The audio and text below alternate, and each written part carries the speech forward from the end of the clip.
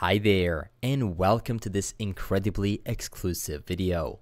Today I want to share with you as much value as possible. This is going to be a quick but incredibly useful video teaching you how to write more professional code by utilizing ESLint, a code linting tool to its fullest potential. The video you're about to watch is only one small lecture of the upcoming JS Mastery Pro course. But more on that later. Once you initialize your React app, the second step is to create a proper ESLint configuration.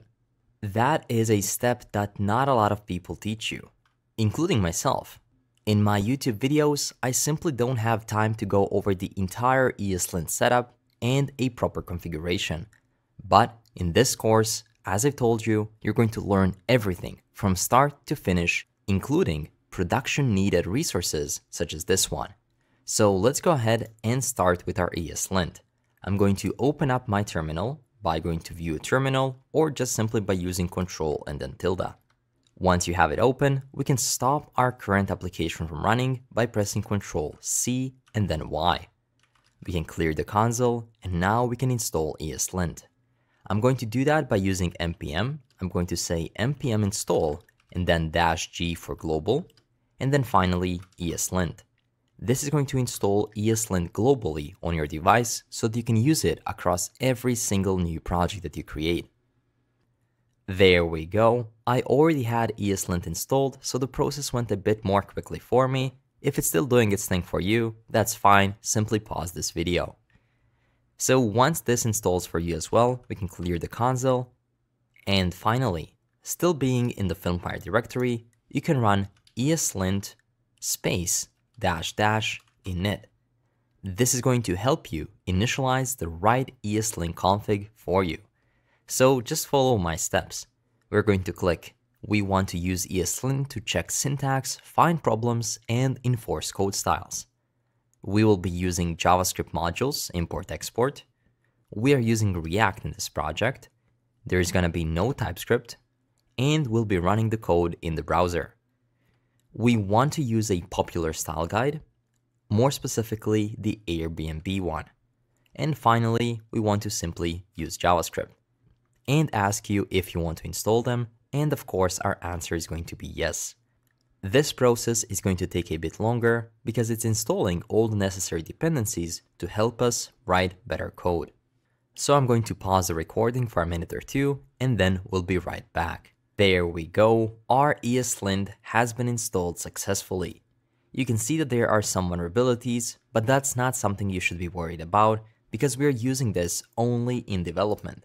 If you take a look here, all the ESLint dependencies are installed as dev dependencies. If you hover over this, you might get some more information, but basically dev dependencies are only used while you're developing a specific product and they're not going to be shipped into production.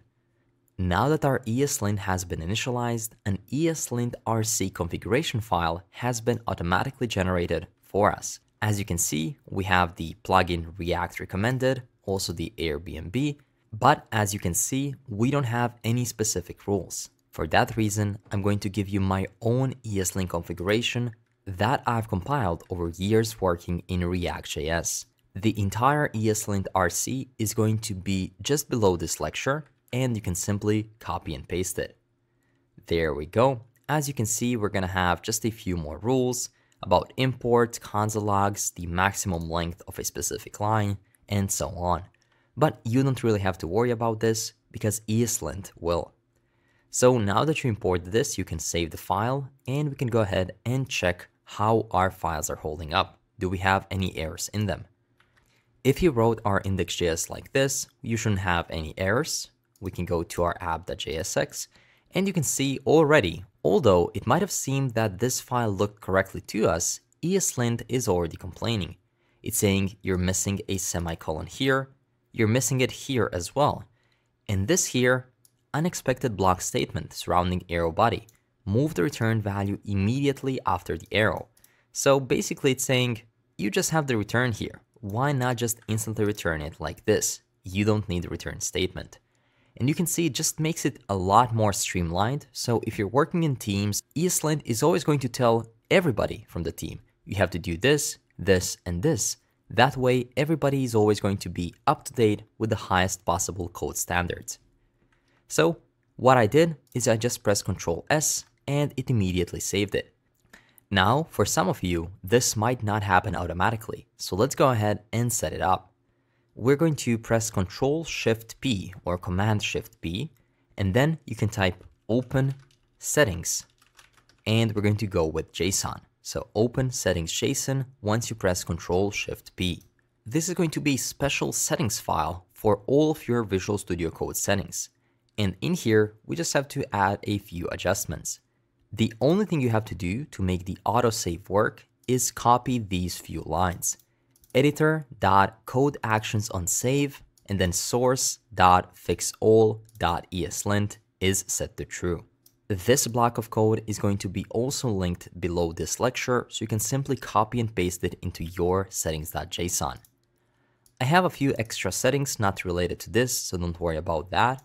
But one important one is show git folder. So what you can do is just simply type files.exclude ****git and then simply set it to false. Because by default, a git folder is excluded, but for some things that we're going to do, we want to simply show it. Again, both this block of code and this block of code is going to be linked below this lecture. Once you copy them and place them into your settings JSON, if you press Ctrl Save, it should automatically fix all of the issues for you. Great. With that said, our ESLint setup is completely done. Think about it. We've had about 3 or 4, let's call them mistakes, at least ESLint says that we can improve them, in this small file of 10 lines.